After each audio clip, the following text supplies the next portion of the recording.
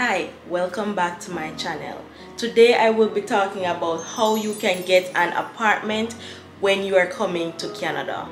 Now, the first thing that you need to think about when it comes to getting an apartment is timing. There are 4 different timing that is the best times to look for an apartment. So those timings are: 1, during May, when most persons are leaving their apartment to go to their home country to spend the summer. That is one of the best times to get an apartment. This is also the time frame when persons are graduating from school and leaving the country. So this is why during May is one of the best times to be looking for an apartment, and that will increase your chances of getting an apartment. So 1, during May. 2, during July. So July is the next time frame that is the best time to be looking for an apartment. Anytime during July. And when it comes to like specifically, the time frame that you should be looking at is between during like the end of the month, like starting from the 28th of the month to the 1st of the month. Search during that time, and when you're looking for an apartment, what you need to be doing is to look every single day and throughout the day as well, because currently in Canada there is a housing crisis where it is very hard to get an apartment and it is very competitive. So this is why if you are looking for an apartment, you have to be looking throughout the day, because the apartments goes very quickly. I'm telling you that when I was looking for an apartment, it was very hard to do, because apartments was going away after the ad has been up for like 2 hours, and persons are telling me that they already have persons booking for viewing already. Usually, like back when I first came here, apartments were still hard to get, but it was way easier. Like when I contacted someone after 3-4 days of having their ad up, I was able to still get a viewing, and there wasn't anyone else in the lineup for viewing.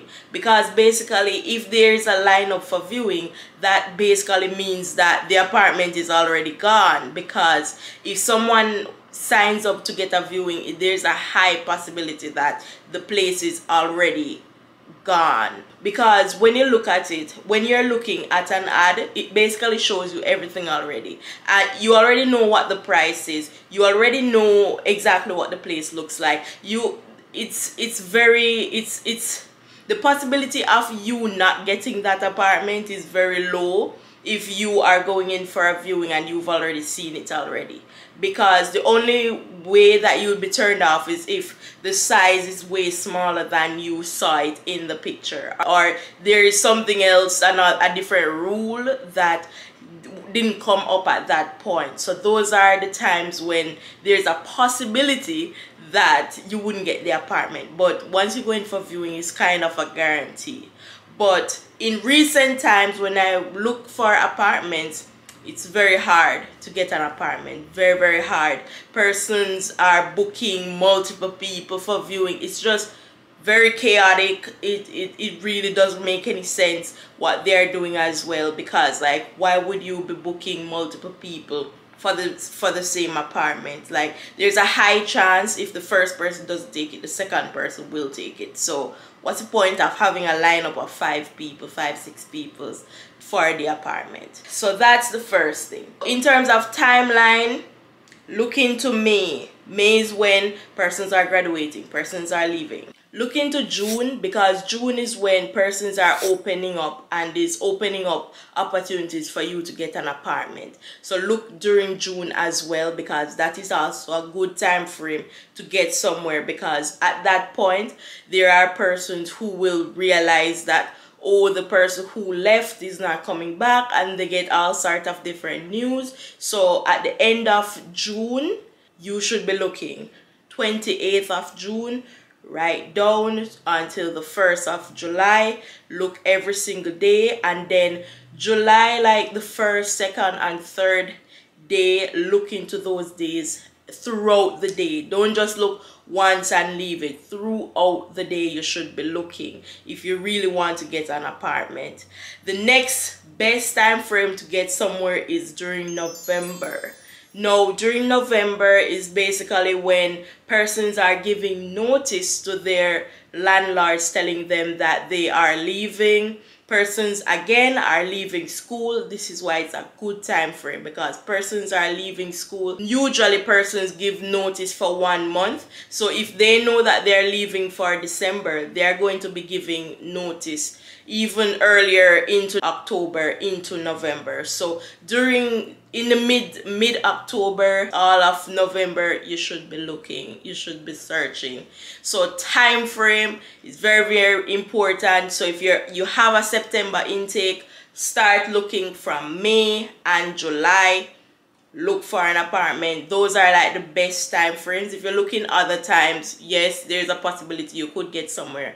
But if you want to increase your chances of getting an apartment, you have to look during these specific months. Especially if you can't get anywhere throughout the other months, just know that these are the months that you would definitely find somewhere. So November, mid-October, and then during December, the beginning of December, you can find places. There are places that are building and they try to get their building ready for December because they know that there's a huge influx of people coming in for January. So because buildings are being built, they are actually on a time frame to get things done for these specific times once they are considering students.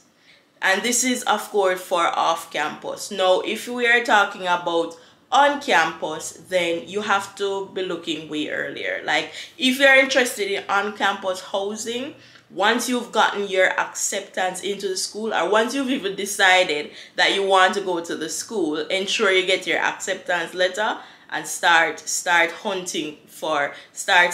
up for those residencies. Start asking questions about how a residency works. I did do an entire video on the cost to travel to Canada, so if that is something that interests you, definitely I'm going to leave it down below. I also link it here so that you can see the direct cost for the apartment and just the cost in general to come to Canada. Like if you're coming here, you're looking for an apartment, then you want to know what's the cost to actually come here.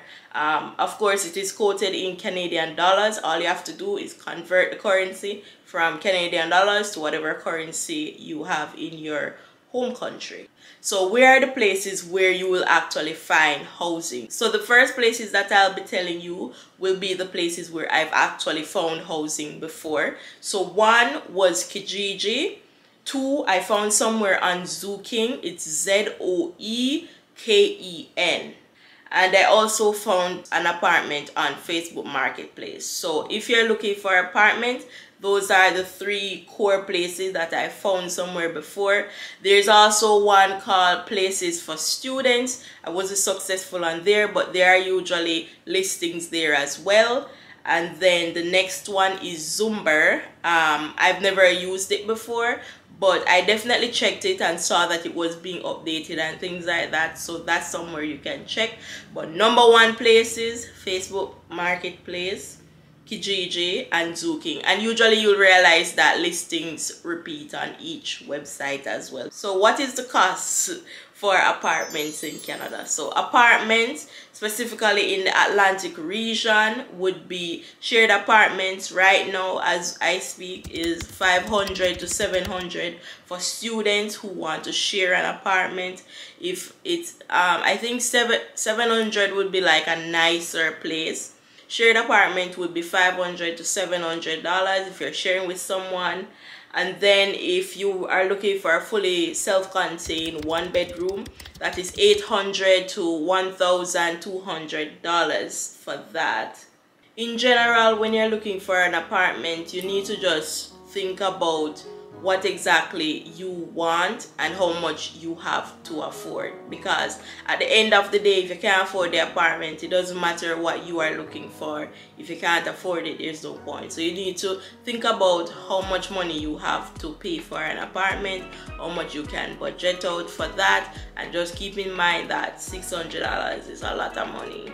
$500 is a lot of money in any currency. The only way that you wouldn't see the currency as a lot is if you're coming from another first world country. If you're coming from a third world country, this is going to be a huge transition to be paying $500, $600, $700 on an apartment, and that's just the reality.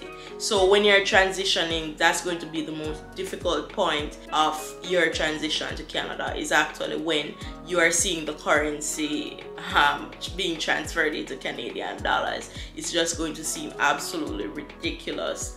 But once you begin to earn money, then it's not that difficult for you, because once you're making money, then you're making money in Canadian dollars, so it helps the equation in that regard. Thank you so much for watching the video. I hope you enjoyed it. Remember to subscribe to the channel, and I will see you in my next video. Bye.